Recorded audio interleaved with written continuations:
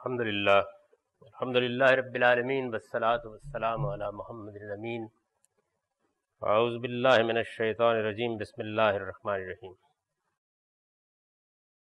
تینوں حضرات،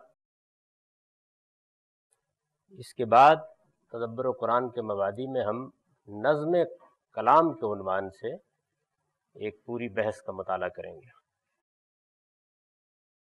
یہ 8واں موضوع ہے۔ میں نے یہ عرض کیا تھا کہ 10 چیزوں کو متعین کر کے یہ ساری بحث کی گئی ہے، تو اس کے معنی یہ ہے کہ 2 باقی رہ گئیں۔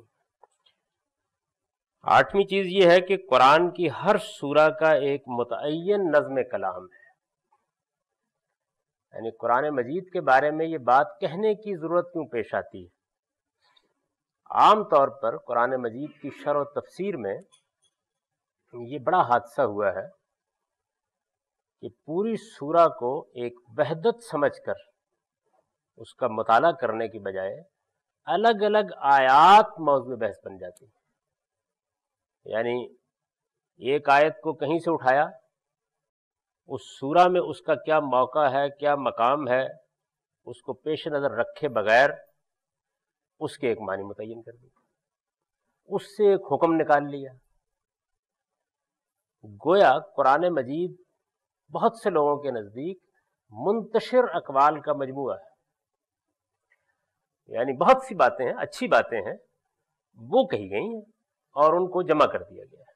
جیسے کہ آپ اقوال زرعی کی ایک کتاب ترتیب دے دیں، یعنی اس میں اپنی اپنی جگہ پر بہت اچھی باتیں ہوں گی، لیکن ان کے مابین کوئی نظم و ربط نہیں ہوگا۔ یہ مشکل کیوں پیش آئی ہے، یہ تو قرآن مجید کی زبان پر گفتگو کرتے ہوئے بہت حد تک میں بیان کر چکا ہوں۔ یعنی اس کی وجہ یہ نہیں ہے کہ قرآن مجید میں کوئی نظم و ترتیب کے لحاظ سے ایسا طریقہ اختیار کر لیا گیا تھا جو بہت مشکل تھا۔ اس کی وجہ صرف عربی زبان کا خاص اسلوب ہے۔ یعنی جیسے ہی آدمی اس زبان کا بہت اچھا عالم ہو جاتا ہے، اس کو بہت اچھی طرح سمجھ لیتا ہے، تو وہی چیز جو دوسروں کے لیے اجنبی ہوتی ہے وہ اس کے لیے ایک بالکل سادہ حقیقت بن جاتی ہے۔ اس چیز میں اچھی مہارت نہ ہونے کا نتیجہ یہ نکلتا ہے کہ قرآن مجید کو منتشر آیات کی صورت میں لوگ پڑھتے ہیں، ان سے احکام کا استنباط کرتے ہیں، ان کی بنیاد پر مسالک قائم ہوتے ہیں، یعنی کوئی معمولی درجے میں یہ بات نہیں ہوتی۔ میں ایک سادہ مثال اس کی آپ کو دیتا ہوں، بہت سادہ مثال ہے، اور کسی بھی تفسیر میں آپ نکال کے اس کو کسی بھی جگہ پر دیکھ سکتے ہیں۔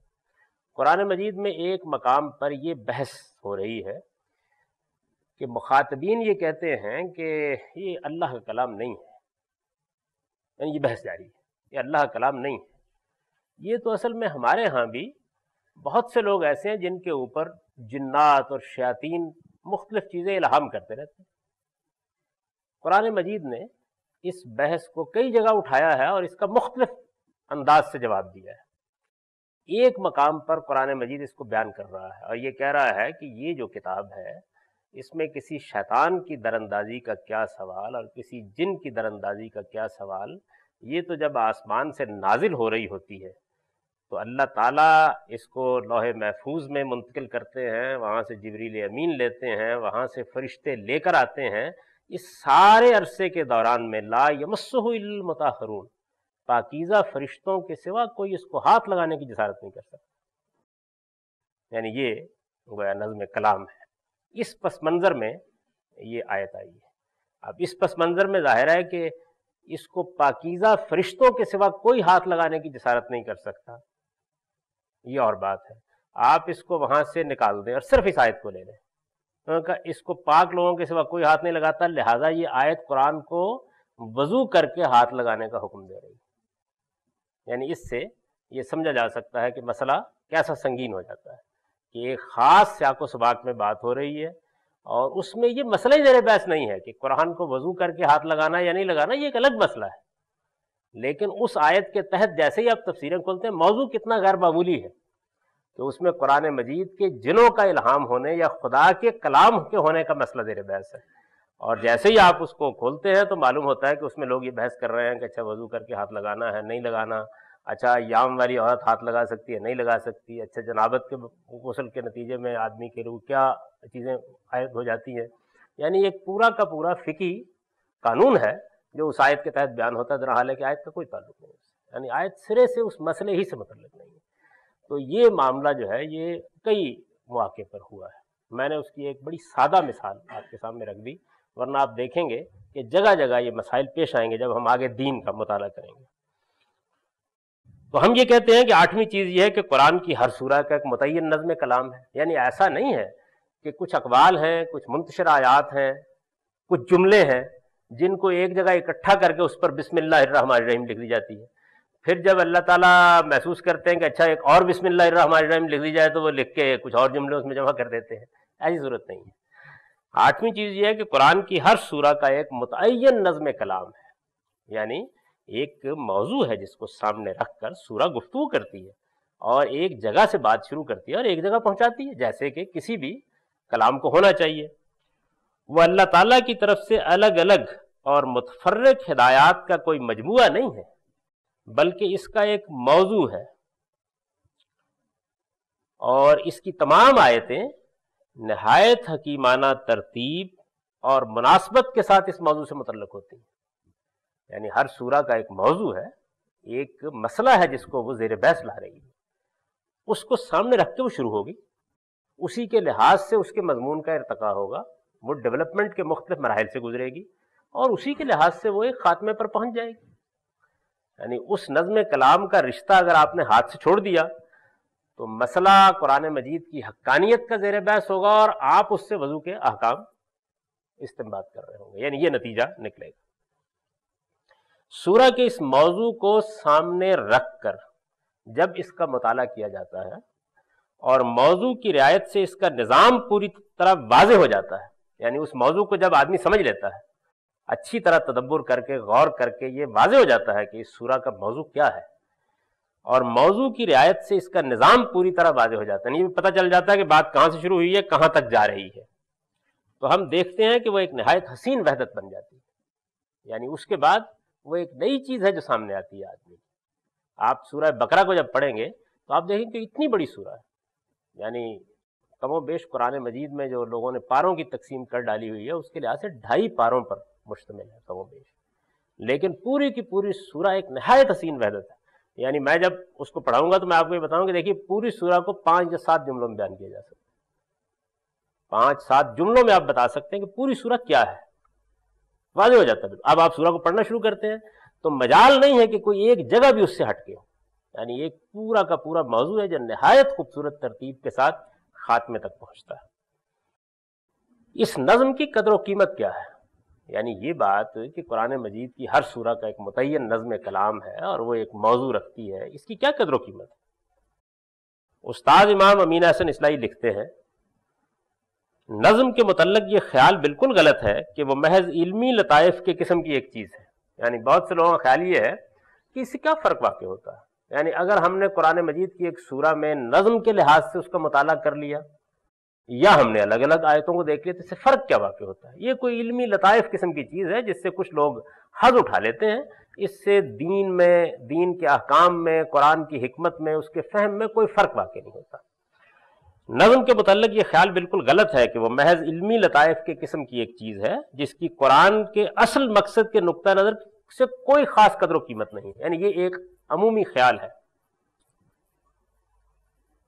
ہمارے نزدیک تو اس کی اصل قدر و قیمت یہی ہے کہ قرآن کے علوم اور اس کی حکمت تک رسائی اگر ہو سکتی ہے تو اسی کے واسطے سے ہو سکتی ہے، یعنی اگر نظم کا رشتہ ہاتھ میں نہیں آیا تو قرآن مجید کا جو حکیمانہ کلام ہے، جو اس کی ترتیب ہے، جن چیزوں پر وہ اپنے نظم سے دلالت کر رہا ہے، جو بنیادی مقصد کمیونیکیٹ کرنا چاہتا ہے، وہ تو سب اوجھل ہو جائے گا نگاہوں سے، پھر تو منتشر اقوال رہ جائیں گے۔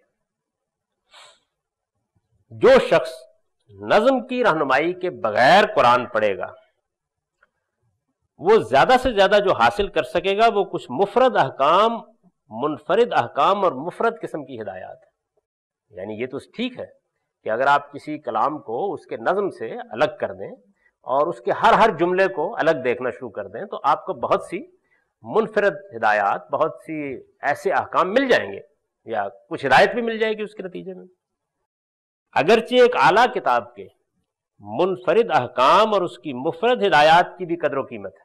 یعنی ایک اعلیٰ کلام ہے، آپ نے ایک خط لکھا ہے، کسی نے اس کے نظم کو درم برم کر دیا، فقرہ الگ کر دیا، اس میں بھی بڑی قیمتی باتیں ہوں گی. لیکن آسمان و زمین کا فرق ہے اس بات میں کہ آپ طب کی کسی کتاب المفردات سے چند جڑی بوٹیوں کے کچھ اثرات و خواص معلوم کر لیں. علم طب میں، میڈیکل سائنس کی کتابوں میں ایک کتاب ہوتی ہے مفردات کی کتاب، جس میں الگ الگ ہر چیز کے بارے میں بتایا جاتا ہے کہ اس سے یہ ہو جائے گا، یہ آپ پئیں گے تو اس سے فائدہ ہو جائے گا اور یہ نقصان ہو جائے گا. ایک ہر چیز الگ الگ ہے.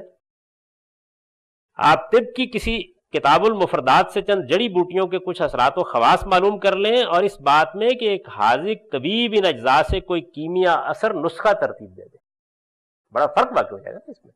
یعنی آپ نے معلوم کر لیا کہ اچھا ٹھیک ہے جی، یہ جو جمال گوٹا ہے نا، اس کا یہ فائدہ ہے، اور یہ جو ریون اسارہ ہے اس کا یہ فائدہ ہے، اور یہ است خدوس ہے اس کا یہ فائدہ ہے. آپ نے کبھی سنے ہیں ہماری یونانی دواؤں کے نام ایسے ہی ہوتے ہیں؟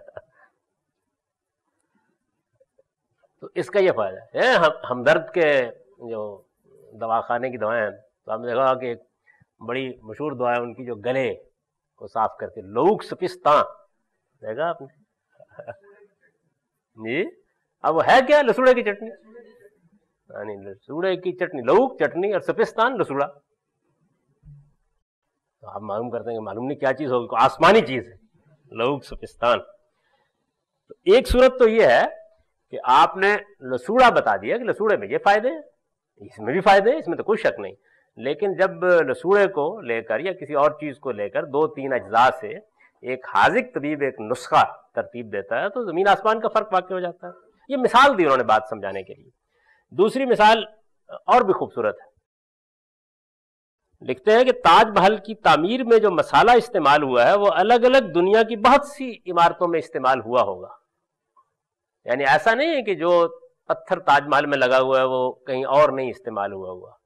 ایسا بھی نہیں ہے کہ جو اس میں سیمنٹ استعمال کیا گیا ہے اس زمانے کا، وہ کسی اور عمارت میں استعمال نہیں ہوا.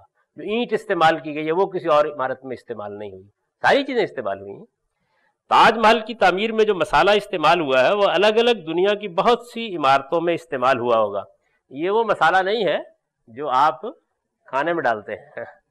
یعنی یہ کسی کام کو کرنے کے لیے جو ضروری چیزیں چاہیے ہوتی ہیں وہ ہے. یہ مسالہ جو ہے، یہ مثال کے طور پہ ایک مصنف کتاب لکھے تو وہ بھی کہہ دیتا ہے کہ اس کے لیے میں نے مسالہ جمع کر لیا ہے، مطلب وہ سارا مواد جمع کر لیا ہے جس کو اب مجھے ترتیب دینا ہے. تو یہ بڑے وسیع معنی لفظ کے طور پر استعمال ہوتا ہے. تاج محل کی تعمیر میں جو مسالہ استعمال ہوا ہے وہ الگ الگ دنیا کی بہت سی عمارتوں میں استعمال ہوا ہوگا، لیکن اس کے باوجود تاج محل دنیا میں ایک ہی. میں بلا تشبیہ یہ بات عرض کرتا ہوں کہ قرآن حکیم بھی جن الفاظ اور فکروں سے ترتیب پایا ہے وہ بہرحال عربی لغت اور عربی زبان ہی سے تعلق رکھنے والے ہیں، لیکن قرآن کی لاہوتی ترتیب نے ان کو وہ جمال و کمال بخش دیا ہے کہ اس زمین کی کوئی چیز بھی ان کا مقابلہ نہیں کر سکتی. یعنی اگر آدمی اس کے نظم کے لحاظ سے اس کو دیکھے تو بس وہی فرق واقع ہوتا ہے کہ آپ نے بہت اچھے مرمر کے پتھروں کے ڈھیر دیکھ لیے یا تاج محل دیکھ لی. یعنی یہ فرق واقع ہوگا. جس طرح خاندانوں کے شجرے ہوتے ہیں اسی طرح نیکیوں اور بدیوں کے بھی شجرے ہیں. بعض اوقات ایک نیکی کو ہم معمولی نیکی سمجھتے ہیں، حالانکہ اس نیکی کا تعلق نیکیوں کے اس خاندان سے ہوتا ہے جس سے تمام بڑی نیکیوں کی شاخیں پھوٹتی ہیں. اسی طرح بسا اوقات ایک برائی کو ہم معمولی برائی سمجھتے ہیں، لیکن وہ برائیوں کے اس کنبے سے تعلق رکھنے والی ہوتی ہے جو تمام مہلک بیماریوں کو جنم دینے والا کنبہ ہے. جو شخص دین کی حکمت کو سمجھنا چاہے اس کے لیے ضروری ہے کہ وہ خیر و شر کے ان تمام مراحل و مراتب سے اچھی طرح واقف ہو. یعنی اسے معلوم ہو کہ ایک چھوٹی سی نیکی اصل میں کہاں تک جا رہی ہے اور ایک معمولی سی برائی اصل میں کس خاندان سے تعلق رکھتی ہے. یہ اس کو معلوم ہونا چاہیے، ورنہ اندیشہ ہے کہ وہ دق کا پتہ دینے والی بیماری کو نزلے کا پیش خیمہ سمجھ بیٹھے اور نزلے کی آمد کو دق کا مقدمہ جیش قرار دے. یعنی اگر آدمی یہ نہ سمجھتا ہو تو ممکن ہے کہ ایک بڑی بیماری کو چھوٹی بیماری سمجھ کے اس کا علاج کرنا شروع کر دے اور ایک چھوٹی بیماری کو بڑی بیماری سمجھ کر اس کے در پہ ہو جائے، یہ ہو سکتا ہے۔ قرآن کی یہ حکمت، یعنی قرآن مجید یہ حکمت آپ کو بتائے گا کیا چیز کہاں رکھی جائے، کس جگہ اس کو پلیس کیا جائے، کس چیز کی کیا مقام ہے، اس کو کیا اہمیت دی جائے، یہ چیز جو ہے یہ مفرد احکام سے سمجھ میں نہیں آ سکتی، یہ تو اس ترتیب سے سمجھ میں آئے گی۔ قرآن کی یہ حکمت اجزائے کلام سے نہیں بلکہ تمام تر نظم کلام سے واضح ہوتی ہے۔ اگر ایک شخص ایک سورہ کی الگ الگ آیتوں سے تو واقف ہو، لیکن سورہ کے اندر ان آیتوں کے باہمی حکیمانہ نظم سے واقف نہ ہو تو اس حکمت سے وہ کبھی آشنا نہیں ہو سکتا۔ یعنی یہ ابھی جو میں نے چند مثالیں دی تھیں پچھلے بحث میں بالکل ٹھیک صادق آتی ہیں۔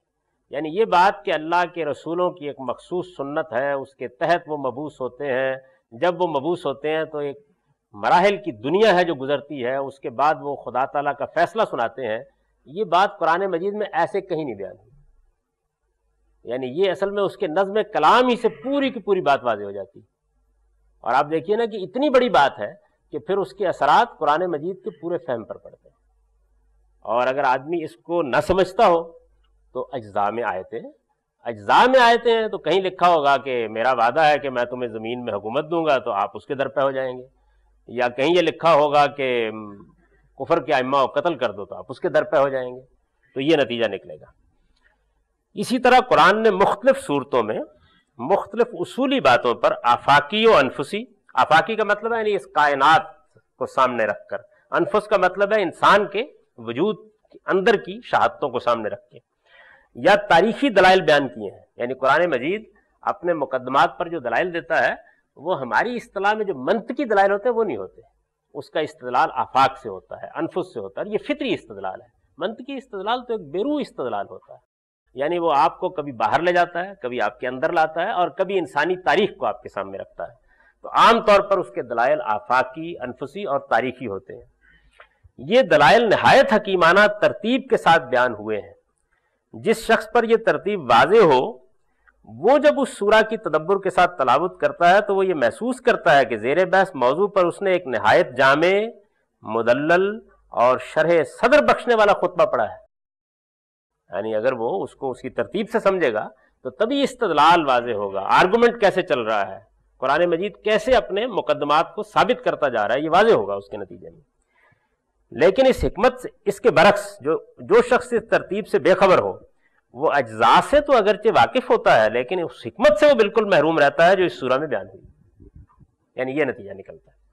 اس کے بعد انہوں نے یعنی مولانا امین احسن نے سیاسی اور اجتماعی پہلو سے نظم کی اہمیت اس طرح واضح کی ہے۔ یعنی یہ تو ہے قرآن کے فہم کے لحاظ سے، ایک اور پہلو بھی ہے جس لحاظ سے یہ بڑی اہم چیز ہے۔ وہ لکھتے ہیں ہر شخص جانتا ہے کہ اس ملت مسلمہ کی شیرازہ بندی قرآن مجید کی حبل اللہ المتین کے ذریعے سے ہوئی ہے۔ یعنی قرآن ہی وہ رسی ہے، حبل اللہ المتین، اللہ کی مضبوط رسی۔ قرآن مجید کو یہ کہا گیا ہے خود قرآن میں۔ تو اب ظاہر ہے کہ یہ امت اگر ایک امت بنے گی یا اس کی شیرازہ بندی ہوگی، یہ ایک وحدت میں آئے گی، تو اس وحدت کا مرکزی نقطہ کیا ہے؟ قرآن مجید۔ یعنی اس کو مضبوطی سے پکڑے گی تو یہ ایک امت ہے، نہیں پکڑے گی پھر کچھ نہیں ہے۔ ہر شخص جانتا ہے کہ اس ملت مسلمہ کی شیرازہ بندی قرآن مجید کی حبل اللہ المتین کے ذریعے سے ہوئی ہے، اور تمام مسلمانوں کو یہ ہدایت کی گئی ہے کہ وہ سب مل کر اس رسی کو مضبوطی سے پکڑیں اور متفرق نہ ہوں۔ یہ ہے نا قرآن میں واعتصموا بحبل اللہ جمیعا ولا تفرقوا، یعنی اللہ کی اس رسی کو مضبوطی کے ساتھ پکڑے رکھو اور آپس میں تفرقہ برپا نہ کرو۔ اس ہدایت کا یہ فطری تقاضا ہے کہ ہمارے درمیان جتنے بھی اختلاف پیدا ہوں، یعنی یہ رسی جو ہے یہ ایسے تو نہیں میز پر رکھی ہوئی آپ نے پکڑ لینا، اس کا مطلب ہے نا، اس کا مطلب یہ ہے کہ جہاں کہیں اختلاف ہوگا ہم قرآن کی طرف رجوع کریں گے تاکہ ہمارے درمیان افتراق اور انتشار نہ پیدا ہونے پائے۔ اس ہدایت کا یہ فطری تقاضا ہے کہ ہمارے درمیان جتنے بھی اختلاف پیدا ہوں ہم ان کے فیصلے کے لیے رجوع قرآن کی طرف کریں، لیکن یہ ہماری بدقسمتی ہے کہ خود قرآن کے بارے میں ہماری رائے متفق نہیں ہے۔ ایک ایک آیت کی تعویل میں نہ جانے کتنے اقوال ہیں، یعنی آیت ایک ہوگی، یہ مطلب ہے، یہ مطلب ہے، یہ مطلب ہے، یہ معنی ہے۔ ایک ایک آیت کی تعویل میں نہ جانے کتنے اقوال ہیں، اور ان اقوال میں سے اکثر ایک دوسرے سے متناقض ہیں۔ میری کتاب برہان میں ایک ہمارے زمانے کے مشہور مذہبی رہنما کے ساتھ ایک بحث ہے، تو اس میں انہوں نے کہا کہ قرآن کی ہر آیت کے 80 مطلب ہو سکتے. تو میں نے اس کے اوپر تنقید کی. تو اس کے بعد جو آیت زیر بحث تھی، جس حوالے سے بحث چھڑ گئی تھی، تو اس میں انہوں نے کہا کہ نہیں، یہ مطلب نہیں ہے اس کا کہ 80 مطلب ہوتے ہیں تو یہ کوئی متناقض ہوتے ہیں، ایک ہی بات ہوتی ہے. تو میں نے کہا کہ بہت اچھی بات ہے، یہ جو آیت زیر بحث ہے اس کے جو 20 مطلب تفسیر رازی میں لکھے ہوئے ہیں وہ ذرا میں لکھ دیتا ہوں، آپ ان بتا دیجئے کہ یہ ایک دوسرے کے ساتھ کیسے متفق ہوتے ہیں. یعنی متناقض باتیں، ایک بات ایک ہے، دوسری بات دوسری ہے، تیسری بات تیسری ہے، چوتھی بات چوتھی ہے. یہ صورتحال ہے.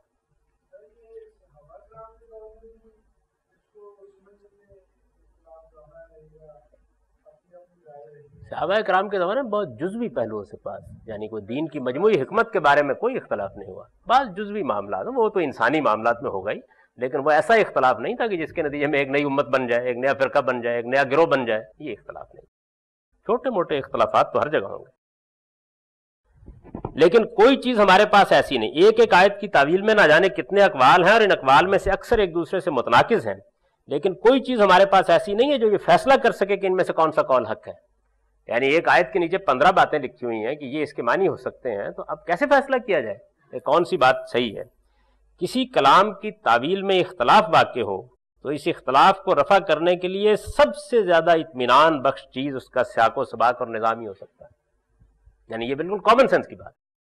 اگر آپ کے لکھے ہوئے ایک خط کو، آپ کی لکھی ہوئی ایک تحریر کو ہم جملے جملے کر دیں تو ہر جملے کے 10 معنی ہو سکتے ہیں، لیکن جیسے ہی اس کو ایک مربوط تحریر میں رکھا جائے گا اور اس کے لحاظ سے اسے پڑھا جائے گا تو پھر یہ ممکن نہیں رہتا. یعنی فیصلہ کرنے والی چیز ہمیں میسر آ جاتی ہے.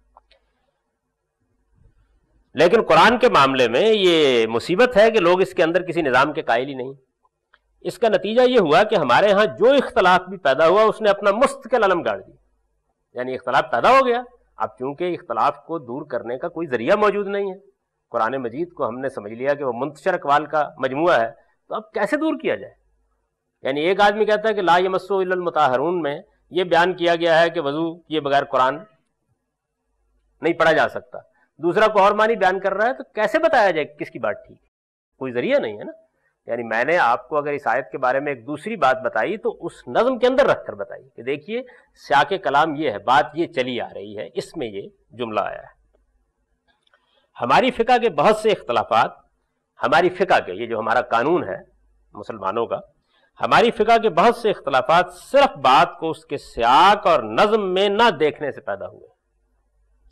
اگر سیاق و نظم کو ملحوظ رکھا جائے تو اکثر مقامات ایسے ہیں جہاں ایک قول کے سوا کسی دوسرے قول کے لیے کوئی گنجائش ہی نہیں نکل سکتی. فقہی اختلافات سے زیادہ سنگین معاملہ، فقہی اختلافات میں یہ نا کہ چلیے جی آپ نے کہا رفع یدین کرنے کی، کہا نہیں کریں، اتنی بات ہے، تو کوئی خاص فرق نہیں ہوتا. فقہی اختلافات سے زیادہ سنگین معاملہ گمراہ فرقوں کی ضلالتوں کا ہے، گمراہیوں کا ہے. ضلالت کا مطلب گمراہی. ہمارے اندر جتنے بھی گمراہ فرقے پیدا ہوئے ہیں ان میں سے اکثر نے قرآنی آیات ہی کا سہارا لیا ہے. یعنی ایسے تو نہیں کوئی فرقہ کھڑا ہو سکتا، وہ یہ کہیں گے جی قرآن مجید کی اس آیت میں یہ بات بیان کی گئی. ایک آیت کو اس کے سیاق و سباق سے کاٹا اور پھر جو جی میں آیا اس کے اندر معنی پہنا دی. ظاہر ہے کہ ایک کلام کو اس کے نظم اور سیاق و سباق سے الگ کر کے اس کے اندر آپ معنی پہنانے چاہیں تو بہت سے معنی پہنا سکتے ہیں، جن میں سے بعض ایسے بھی ہو سکتے ہیں جن کا تصور اس قول کا کہنے والا کبھی نہیں کر سکتا. یعنی ایسا بھی ہو سکتا ہے، اس کی مثالیں دی جا سکتی ہیں. اگر طوالت کا اندیشہ نہ ہوتا تو میں یہاں بہت سی ایسی آیتوں کا حوالہ دے سکتا ہوں جو تحریروں اور تقریروں میں نہایت غلط بلکہ گمراہ کن معنوں میں استعمال ہو رہی ہیں، لیکن کسی کو بھی یہ توفیق نہیں ہوتی کہ ذرا تکلیف کر کے یہ دیکھ لے کہ آیت کس موقع و محل کی ہے اور اس کا سیاق و سباق کیا ہے. قرآن کے معاملے میں جیسا کہ میں نے عرض کیا، ان کے نزدیک نظم اور موقع و محل کا کوئی سوال ہی سرے سے نہیں. جب یہ صورتحال ہے تو پھر وہ یہ کہتے ہیں کہ ایک دوسری قدر و قیمت کا پہلو نظم کا یہ ہے کہ اس کے بغیر امت میں وحدت نہیں پیدا کی جا سکتی، اختلافات کا فیصلہ نہیں کیا جا سکتا. اور اگر میں اس بات کو مزید آگے بڑھاؤں تو قرآن نے، جیسے کہ ہم آگے چل کے دیکھیں گے دین کا صحیح تصور کے مباحث میں، قرآن نے اپنے نزول کا مقصد یہ بیان کیا ہے کہ وہ اختلافات کا فیصلہ کرنے کے لیے آیا ہے. یعنی اس کا مقصد ہی یہ ہے کہ مذہب کے بارے میں جو اختلافات ہیں ان کا فیصلہ سنا دیں. خدا کی آخری کتاب ہے. تو اگر یہ بات نہ مانی جائے تو قرآن اپنے مقصد سے محروم ہو جاتا ہے، یعنی وہ اپنا کام ہی نہیں کر سکتا جو اس نے کرنا ہے. اس سے واضح ہے، یہ استاذ امام کے اقتباسات ہیں جن میں انہوں نے اپنا نقطہ نظر واضح کر دیا. اس میں چونکہ مجھے کوئی اختلاف نہیں ہے تو میں نے انہی کی زبان میں اس کو نقل کر دیا ہے. اس سے واضح ہے کہ وہ چیز جو قرآن کو برہان قاطع بناتی ہے، یعنی ایک قطعی دلیل بناتی ہے جس کے بعد فیصلہ ہو جاتا ہے، اس سے واضح ہے کہ وہ چیز جو قرآن کو ایک برہان قاطع بناتی ہے اور تعویل کے تمام اختلافات ختم کر کے امام فرائی کے الفاظ میں القرآن لا یحتمل الا تعویلا واحدا، یعنی یہ امام فرائی کا مشہور جملہ ہے جو ان کے رسائل میں انہوں نے ایک جگہ بیان کیا ہے کہ قرآن کی ایک ہی تعویل ہو سکتی ہے، یعنی اس کو بطور اصول بیان کر کے اس کے دلائل دیے انہوں نے. امام فرائی کے الفاظ میں القرآن لا یحتمل الا تعویلا واحدا کی حقیقت اس سے متعلق ثابت کر دیتی ہے، وہ تنہا نظم ہے، وہ نظم ہی ہے. یعنی یہ بات کہ قرآن کی ایک آیت کے کوئی دوسرے معنی نہیں ہو سکتے، اس چیز کو اگر آپ ثابت کریں گے تو اس کی دلیل کیا ہوگی؟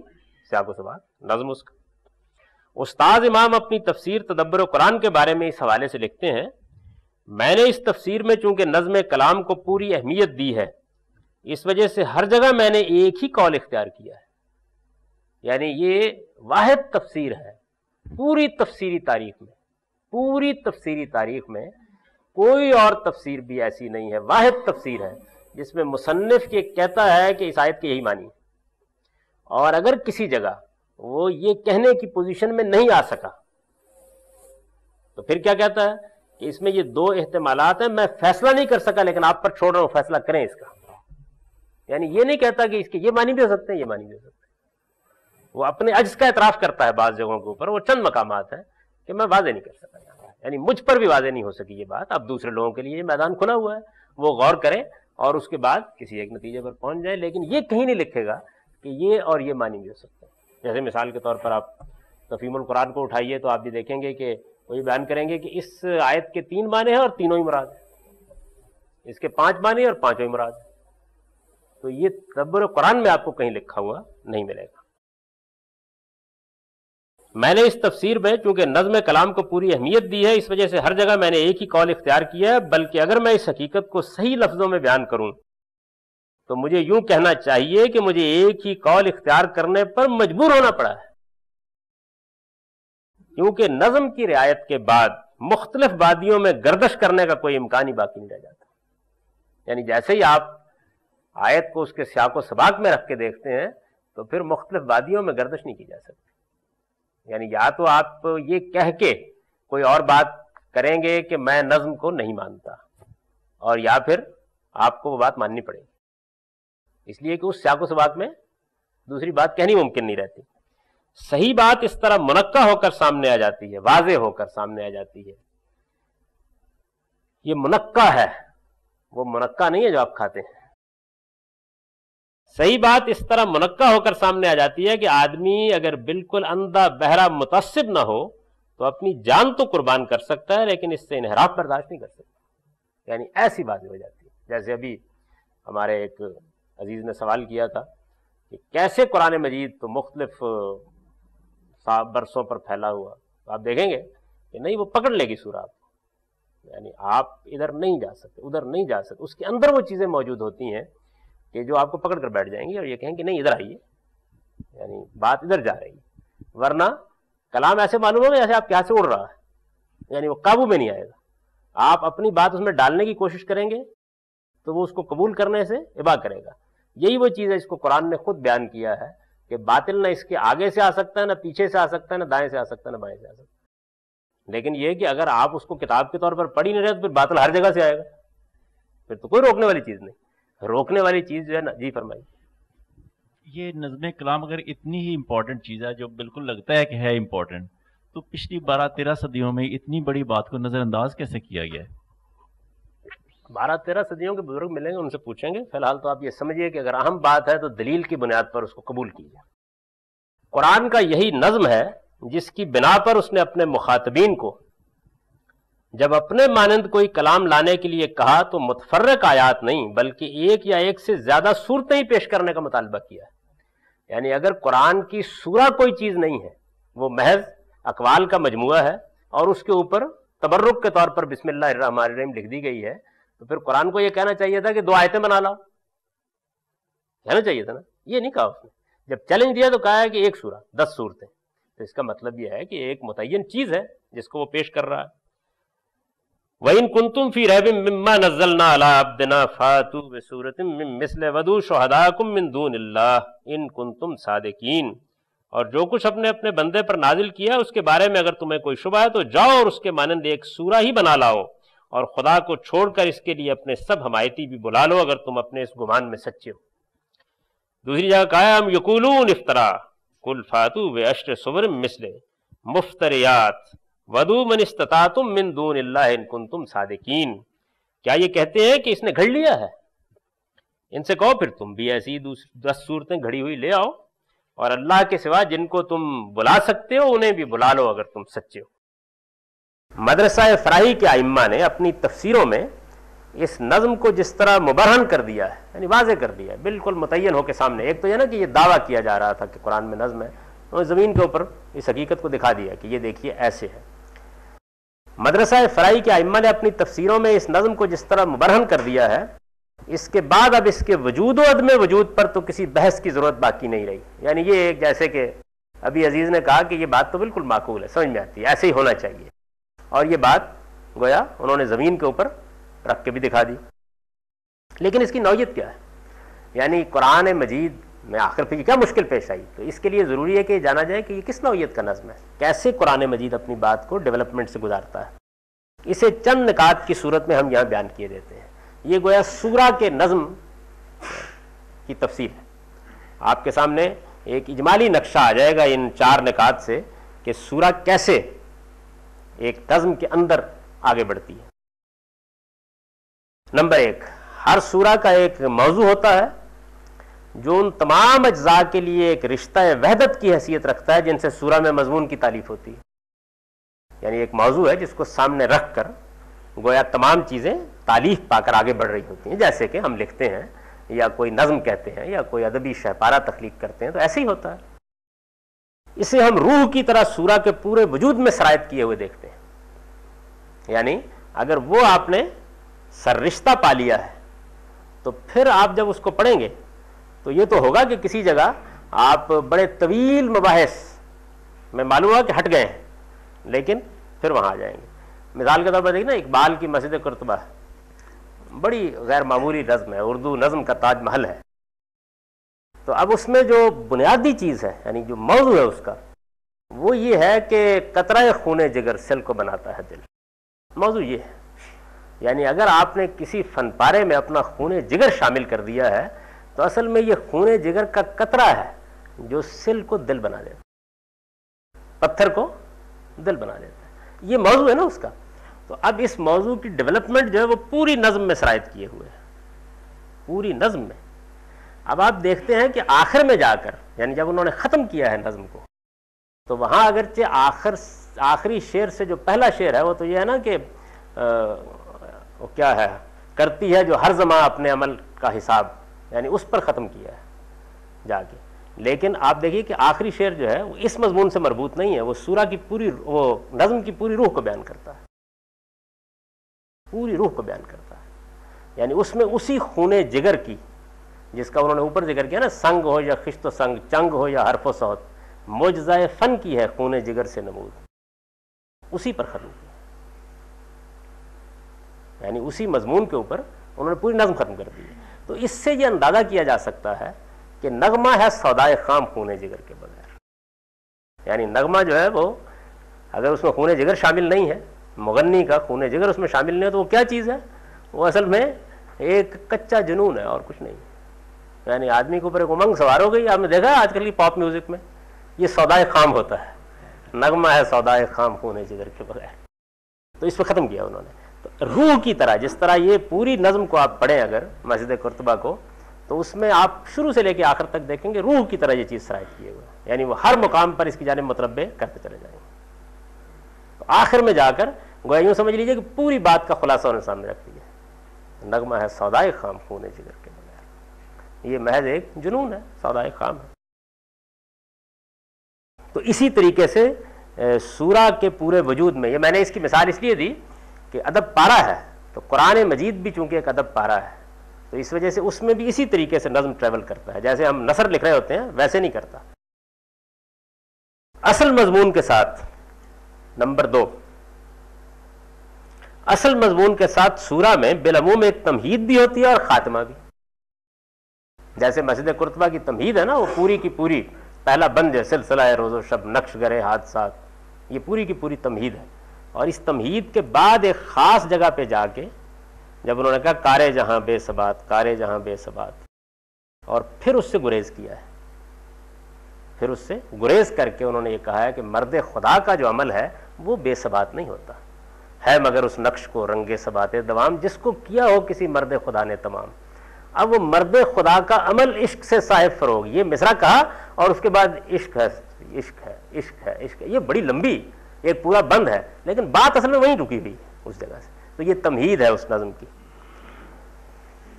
تو اس اصل مضمون کے ساتھ سورہ میں بالعموم ایک تمہید بھی ہوتی ہے اور خاتمہ بھی، جیسے میں نے آپ کو بتایا کہ اس کی تمہید ہے سلسلہ روز و شب نقش گرے حادثات، اور وہ ختم ہوئی ہے نغمہ ہے سودائے خام خونے جگر کے بغیر، یعنی اصل مضمون پر جا کر ختم کر دیا اس کو، یہ اصل بات ہے۔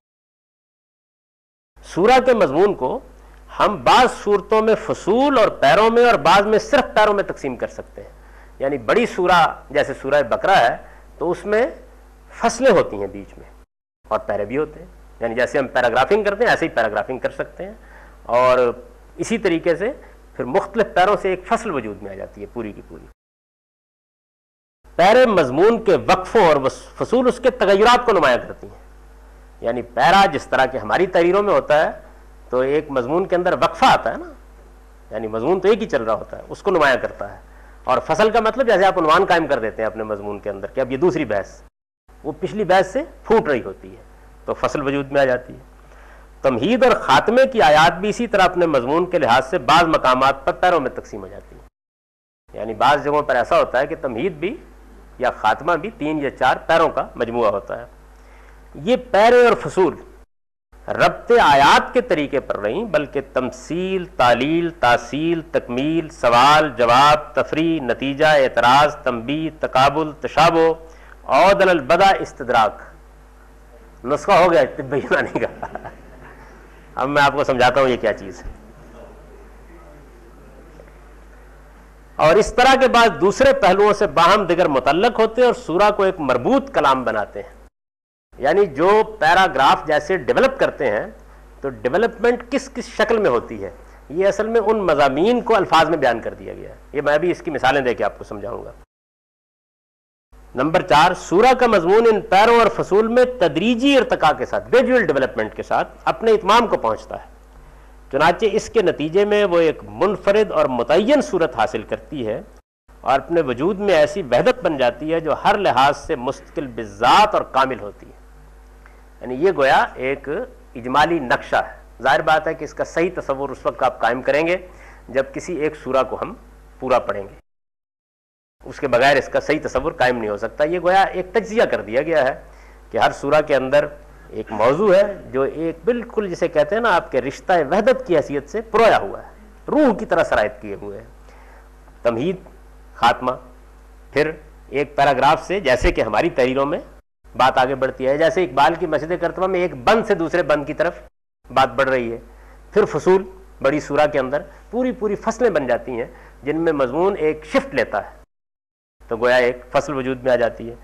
اور پھر یہ جو پیرے ہیں اور فصلیں ہیں یہ کیسے ایک دوسرے سے مربوط ہوتے ہیں، یعنی یہ بات کیسے آگے بڑھتی ہے، تو اس کی یہ مختلف شکلیں ہیں جو بیان کر دی گئی ہیں، ان کی ہم ابھی تفصیل کریں گے۔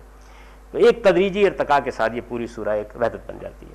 ہمارے پاس 10-12 منٹ ہیں، ابھی 2 صورتیں ہیں، آپ اس کے بارے میں سوالات کرنا چاہیں کر لیجئے، پھر اگلی نشست میں ہم اس کی مثالیں زیر بحث آئیں گے۔ اگر کوئی سوالات نہیں ہیں تو پھر میں ان میں سے ایک ایک چیز کی آپ کو مثال دے کے بتاؤں گا کہ دیکھیے کیسے قرآن مجید میں مضمون ڈیولپمنٹ سے گزرتا ہے۔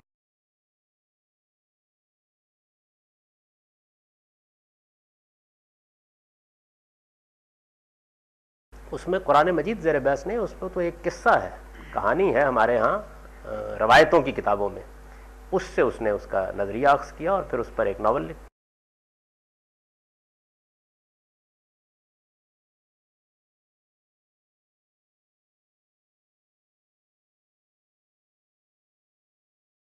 یہ لازم نہیں آتا. ایک مصنف کے پیش نظر ایک نقشہ ہوتا ہے, وہ اس کے لحاظ سے چیزیں بیان کرتا چلا جاتا ہے, بعد میں ترتیب دے دیتا ہے. یہ تو ہم جو مصنف لوگ ہیں بارہ اس کا تجربہ کرتے ہیں کہ ایک ذہنی نقشہ سامنے رکھ کر ایک چیز کے کچھ اجزاء سامنے آ جاتے ہیں, پھر وہ پتہ ہوتا ہے کہ ان کو کہاں کہاں رکھنا ہے, ترتیب دے دیتے ہیں.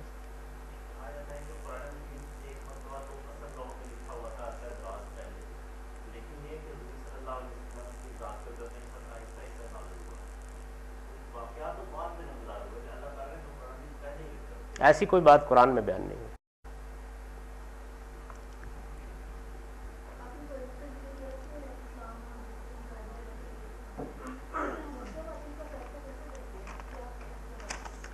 قرآن کی بنیاد پر اور عقل کی بنیاد پر دو ہی چیزیں ہیں ہمارے پاس. ایک اللہ تعالیٰ کی وحی ہے, وہ خود بالکل عقل و فطرت پر مبنی ہے, اور ہمارے پاس جو اللہ کی دی ہوئی عقل اور بصیرت ہے اس کی بنیاد پر فیصلہ کرتے ہیں.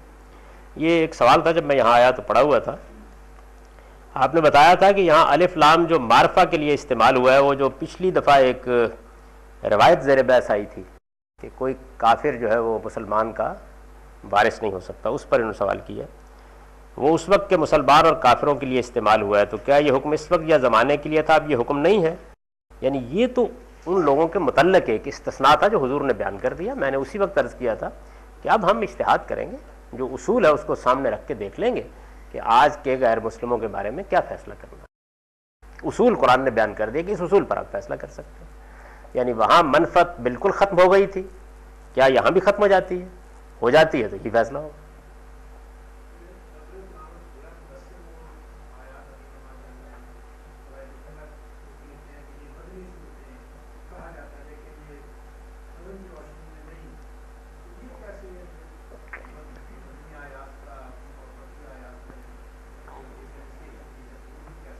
وہ خود بتا دیں گے. آیات کا جو موضوع ہے, مقام ہے, اگر وہ مشرکین عرب کو خطاب کر رہی ہے, بنی اسماعیل سے گفتگو کر رہی ہے, مقدمات وہ زیر بحث ہیں, تو مدنی کیسے ہو سکتی؟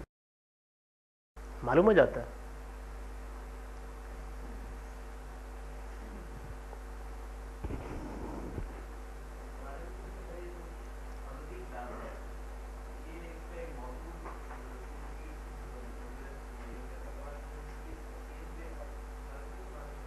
یعنی قرآن مجید کس مقصد کے لیے ابدی کتاب ہے؟ اس پیغام کو پہنچانے کے لیے کہ انسانوں تمہارا ایک پروردگار ہے اور تم کو ایک دن اس کے حضور میں پیش ہونا ہے, یہی ہے نا. تو اس کو تو وہ زمین پر ثابت کر دیتی ہے, یہی ابدی میسج ہے اس کا. یعنی ساری کی ساری اسی لیے اس پہلو سے محفوظ کی گئی ہے کہ اسی حقیقت کو خدا نے جب زمین پر ثابت کیا تھا, ثابت کر دیا. یہی قرآن کا پیغام. یعنی وہ اپنے موضوع سے اس ابدی پیغام کو آخری درجے میں ثابت کر دیتی ہے کہ جس پیغام کو وہ لے کر نازل ہوئی. یہی کرنا چاہیے اس کو. اور اگر ابدی سے مراد یہ ہے کہ چونکہ ایک زمانے میں ہم کو چارپائی بننا تھی اور دوسری میں صوفہ بنانا تھا تو اس کے احکام دیے جاتے, یہ قرآن کا موضوع نہیں ہے. اس کا موضوع یہ ہے, اور اس موضوع کو سامنے رکھ کر تو وہ ساری کی ساری کتاب یہی موضوع ثابت کر رہی ہے. ثابت کر دیا نا اس نے ایک حقیقت کو کہ بھائی وہ قیامت جو وہاں برپا ہونی ہے, دیکھو ہم نے یہاں برپا کر دی. تو اس کا مطلب یہ ہوا کہ اب عقلی استدلال سے معاملہ اوپر اٹھ گیا. جس چیز کو مذہب کا بنیادی مقدمہ بیسک پریمیسز ہونے کی حیثیت حاصل تھی, ثابت ہو گئی. ایسے ہی ہے نا کہ میں آپ سے بہت لمبی گفتگو کر رہا ہوں, بحث ہو رہی ہو, 20 دن گزر گئے اس میں کہ قیامت برپا ہوگی, آپ نہیں مانتے, میں کہتا ہوں اچھا میں کر کے دکھا دیتا ہوں, بس بات ختم ہو گئی نا اس کے بعد. تو اس کے آگے پھر کیا ابدی میسج ہے جو قرآن کا, یہی میسج ہے. اور یہ آپ دیکھیں گے کہ کتنی شان کے ساتھ جب قرآن پڑھیں گے کیسے اس کو بیان کرتی ہے. جی کوئی اور سوال بھی ہے؟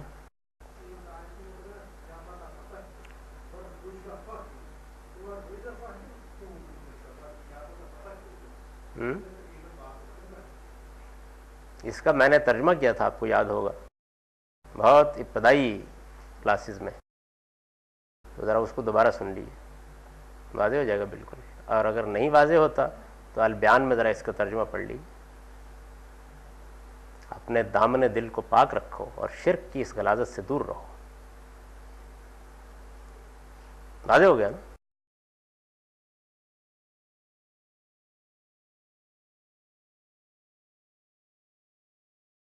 5 منٹ ہیں.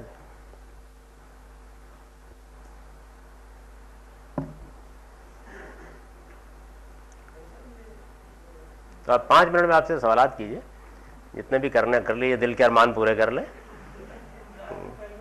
اگلی دفعہ ہم یہ کریں گے کہ یہ جتنی چیزیں ہیں کہ قرآن میں کیسے، اس کی مثالیں میں عرض کروں گا، بتاؤں گا کہ تمثیل کیا ہوتی ہے، تاصیل کیا ہوتی ہے، تعلیل کیا ہوتی ہے، کیسے کلام ڈیولپ کرتا ہے. یہ کچھ نہیں ہے، کوئی بھاری چیزیں نہیں ہیں، یہ بتاتی ہیں کہ ایک بات کیسے دوسری بات کی طرف بڑھتی ہے، تو اس کو الفاظ میں بیان کر دیا گیا ہے، اور کوئی چیز نہیں ہے بات بیان کرنے کے لیے. اس کو پڑھیں گے، اس کے بعد صرف 2 اب موضوعات رہ گئے ہیں، اس کے بعد یہ ذرا فنی نوعیت کی بحث مکمل ہو جائے گی، اور آپ پھر اصل دین میں داخل ہو جائیں گے. یعنی دین کیا ہے. ابھی تو ہم یہ مطالعہ کر رہے ہیں کہ دین کی جو کتاب ہے ہمارے پاس قرآن، اس کو سمجھنے کے کیا مبادی ہیں، کیسے اس کتاب کو اپروچ کرنا چاہیے. تو پھر اپروچ کر کے ہم دین سمجھنا شروع کریں گے. تو وہ گویا اپلائیڈ چیزیں جو ہیں وہ زیادہ توقع یہی ہے کہ اب جلد شروع ہو جائیں گی. جی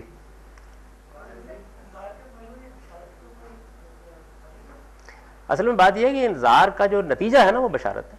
یعنی پیغمبر تو منکرین کو خطاب کر رہے ہیں نا، تو خبردار کریں گے، وہ مان لیتے ہیں تو بشارت ہے.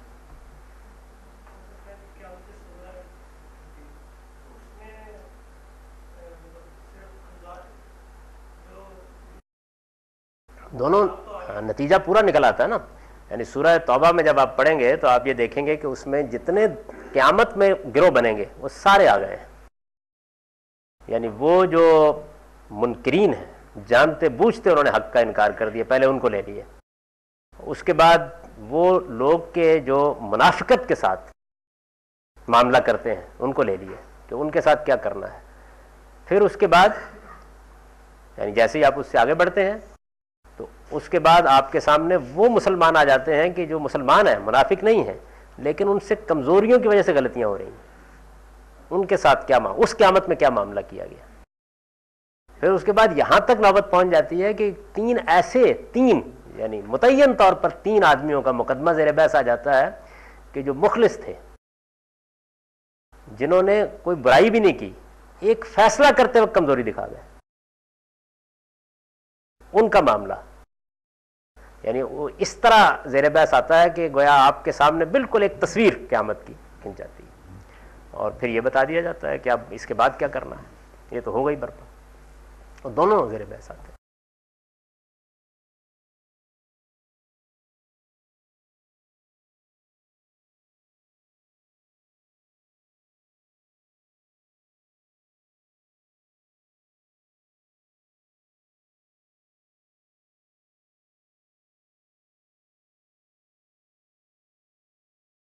دیکھیے بات یہ ہے کہ یہ تو بات پر ہے نا. مثال کے طور پر میں آپ سے اس وقت مخاطب ہوں، تو ایک ایسی بات کہہ رہا ہوں کہ جو پوری انسانیت کے لیے، ایک ایسی بات کہہ رہا ہوں کہ میں درمیان میں بات کر رہا تھا، بات کرتے کرتے میں نے کہا کہ دیکھیے ذرا ایک کرسی سیدھی کر لیجیے. تو اب اس بات کا تو باقی انسانیت سے کوئی تعلق نہیں ہے. یعنی ایک زندہ گفتگو کے دوران میں یہ مسئلہ بھی آ سکتا ہے. جب دیکھیں نا سورہ قیامہ کو آپ پڑھ رہے ہوتے ہیں تو سورہ قیامہ کے بالکل درمیان میں ایسا لگتا ہے کہ تھوڑی دیر کے رکے اللہ میاں لا تحرک بہ لسانک، آپ ذرا تیز زبان نہ چلائیے اس قرآن مجید کے اوپر. یعنی بالکل ایک زندہ حقیقت ہے، جیسے کہ پیغمبر پڑھ رہے ہیں نا، کہ آپ کو خیال یہ ہے کہ آپ کو یہ پورا کا پورا بہت جلد مل جائے. نہیں، اس کے بارے میں مطمئن رہیں آپ، ہم اس کو جمع کریں گے، اس کی ترتیب دیں گے، یہ سب معاملہ کریں گے. یہ بات بیان کر کے بیچ میں جیسے میں نے آپ کو مثال دی کہ ذرا یہ کرسی سیدھی کر لیجیے، تو پھر اس کے بعد کلا بل تحبون العاجلہ، وہ جو اصل بات تھی اس کی طرف کلام لوٹ گیا. تو یہ چیز سمجھنے کی ہے کہ ایک زندہ کلام جو انسانوں سے مخاطب ہے، تو اس کے اندر وہ باتیں بھی ہوں گی جو اس وقت کی اس مجلس سے متعلق ہیں، اور ہونی چاہیے، ورنہ اس کی زندگی ختم ہو جائے گی.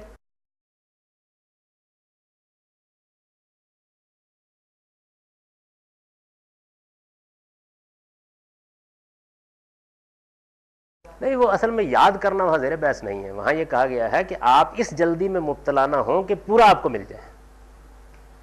قرآن مجید تھوڑا تھوڑا کر کے نازل ہو رہا تھا نا، تو وہ قریش یہ کہتے تھے کہ یہ ہر روز ایک نئی بات سنا دیتے ہیں ہم کو، تو ایک ہی بار جو کہنا ہے کہہ دیں. اس کا جواب ہے اب یہ بات تو دوسرے لوگوں سے متعلق نہیں ہو سکتی.